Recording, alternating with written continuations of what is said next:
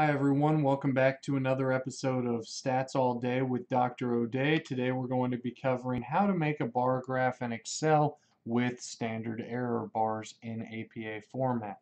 So I just ran a Factorial Anova with my two variables, gender and condition, in my study, predicting safety compliance with regard to COVID-19. Now, I want to create a graph that accurately depicts the effects of gender and condition. So what I'm going to do is I'm going to go to exploration because I need to find the means and the standard deviations that are being compared here. So I'm going to click descriptives, and what I'm going to do is put gender and condition into the split by box, and I'm going to put my dependent variable of safety and compliance in the variable, as well as panic. I'm going to go ahead and do this for that as well while I'm doing this. So now I'm going to uncheck the in and the missing, and really what I need for this is my mean and my standard error of the mean so that I can add in some standard error bars. So I'm going to go ahead now and transfer over into Excel. And so what I need to do here is, because I've got a 2x3 between groups design, what I'm going to do is I'm going to do men and women, and then across the top I'm going to do my three conditions, which were the neutral condition, the self condition, and the family condition. So then all I need to do is I need to copy over the means for each of these conditions. So for men, we had 7.22 on the neutral, we had 6.55 on the self condition, and we had 7.80 in the family condition. For women, it was 7.72, 7.54, and 7.90. So now I have all the data here. Now I just need to select all of this, go to Insert, and I'm going to ask for a bar graph. So now I'm going to get rid of the grid lines because it is not APA format to have grid lines. Again, all I had to do was I just click onto one of the grid lines and hit the delete key. So that gets rid of that. I also don't need the chart title because I'm going to have a figure caption under my figure. So I hit the delete key there. The next thing I want to do is we never want to zoom in or zoom out on our effects. We want to display these exactly how they were measured when this study was actually conducted. And these were on 1 to 9 scales.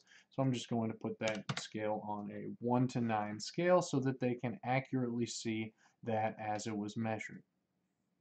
So the next thing that I want to do is I want to add standard error bars. To add standard error bars, what we need to do is we need to just type men and women here off to the side, and I'm just going to notate this so that I know what the heck these values are. So I'm going to write standard error. So then all I need to do is, in the same order as I did over here, I need to then write the standard error of the mean, which I'm getting right here. So I'm going to just type those in. So I have 0.37, 0.40, 0.31, 0.22, 0.20, 0.25.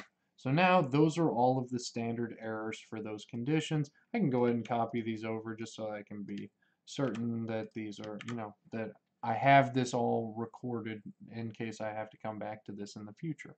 So now I'm going to click into my chart, and I'm going to click Chart Design, Add Chart Element, and I'm going to ask for error bars. I always just click More Error Bar options here, and I'm going to say add error bars based on series men. So I'm going to go ahead and click that.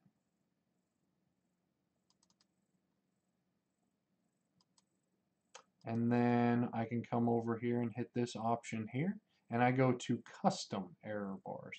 Now I want to specify the value for those error bars. And this is where it gets slightly tricky, but it's not too bad. What we do is, here for the positive, I select those. So that's saying that it's going to give me an error of each of those for each of the respective 3 bars above that mean. And then I come down here, I just select all of that, and then replace it by selecting all of those. So it's putting the exact same amount of standard error above and below those bars, and you can see that shrinks and gives it the respective error bars. So now I'm going to click back out here, add chart element again, add error bars, more error bar options. I'm going to click that I want those for women now. I come back to custom. I specify the values. This time I select the 3 for women. I select the negative error value, select the women again, and then click OK.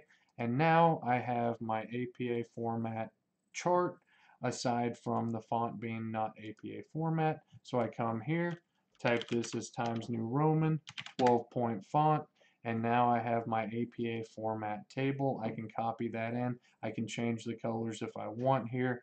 One of the things that sometimes I do is I offset the legend to the right. I think it makes the chart look a little bit better. But now we can see the small difference in the neutral condition, the larger difference between men and women in the self, and then the no difference in the family condition in my particular study. That's all I have today. If you'd like to see another guide on APA format or any other videos, please let me know. Make sure to hit that like and subscribe. Have a great rest of your day.